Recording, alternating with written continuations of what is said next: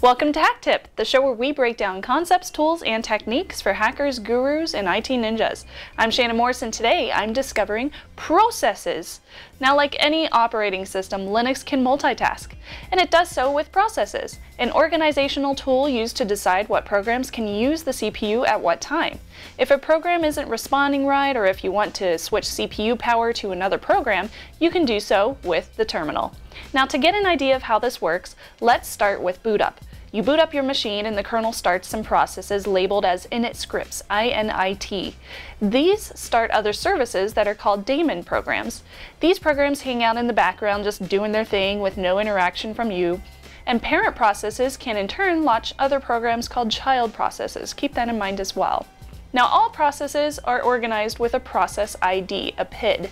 Init is always PID1, of course. And processes also have owners just like files do.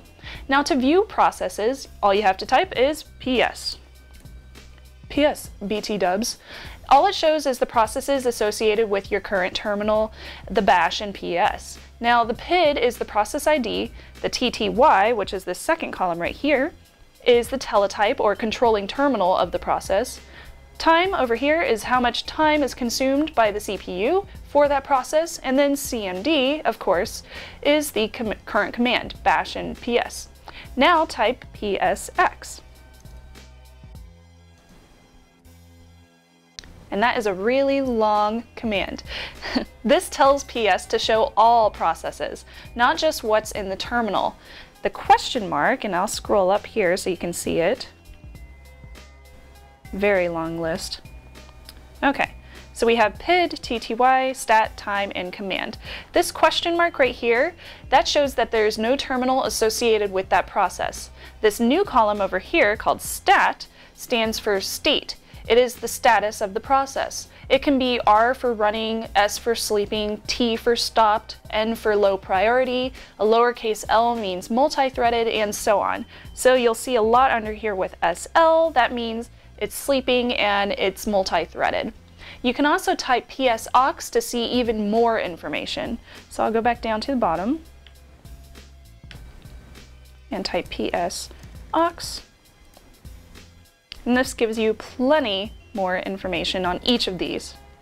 Now if I go back to the top, where you can see the list of the columns, using this you get to see the user ID at the beginning, root, the CPU usage, the PID, of course, the memory usage. This VSZ is actually the virtual memory size. RSS is the physical memory used. It's called resident set size. And then start, which means when the process was started. So it actually gives you the date right there. Now, you can use the man page to see all the other options that you can use with PS, and there are plenty, so definitely take some time to go look at those. Now, do you want to see actual dynamic views of your machine's processes? You probably do, so you can use a command called top. And this gives you a nice column, nice layout of everything that is going on your machine. It continuously updates the process's activity. To remember it, do like I do and just think top displays the top processes. There you go. Now by default, the top section shows you an overview, and the columns are sorted by the CPU activity. So you'll see the heaviest ones up here at the top. Now let's look at the top section first. Of course, the name of it is top. That's the program. The numbers are the time and the day, so 17, 47, 40, that's what time of day it is. Up 22:43, that means my computer's uptime is 22 hours and 43 minutes. That is way too long. I should probably restart my machine.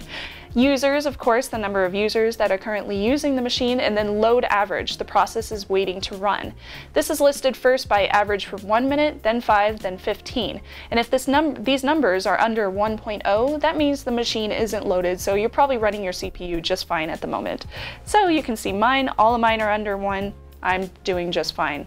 The second row down here, under tasks, all this right here, that shows me what's running, what's sleeping, what's stopped, what's in zombie mode, so I'm just doing just fine right there. I have quite a few sleeping. CPU percentages, of course. Now that information is a little bit different. The percentage of CPU used for the user process is first, US is user. The next one you have is for the system. The percentage after that is nice, aka low priority processes. And then you have idle and processes waiting for input and output. Underneath this, we have the memory. It shows the memory usage, and swap, which shows the swap space. You can hit H for help for the help screen for more information, or you can press Q to quit. And I'll clear that screen. There we go. All right, now what do you guys use to track your processes? There are whole lots of options out there, and I'm going to delve a lot more into detail about how you can actually edit the processes and close them in the next hack tip coming up.